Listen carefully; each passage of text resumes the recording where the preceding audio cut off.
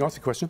Okay, Jacques. Just very quickly, there's a bit of confusion about the HIAs and the substitutions and the replacements that were made with the HIAs, because Pieter-Steph du Toit went off and then didn't come back on in the back row, but then came on for another player who departed for an HIA. Can you just clarify actually what happened, just to sort of set the record straight, if that's all right, in terms of those replacements? Yeah, I think in terms of the of HIA, it's as simple as that.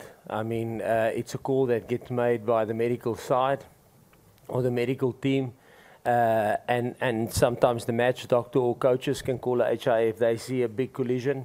Pieter-Steph's one, we actually felt it was very similar to the Evan incident, but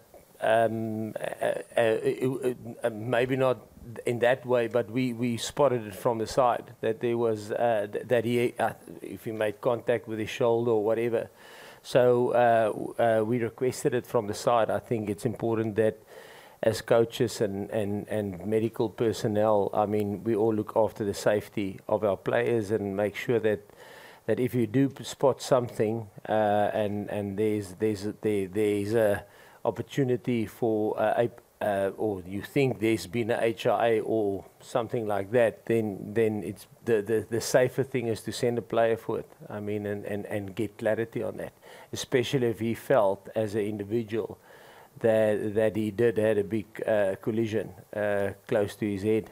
I mean, I think it's our duty to make sure that our players stay safe. I think if you ask the French players, they would say, French team, coaches, management, they would say the same thing.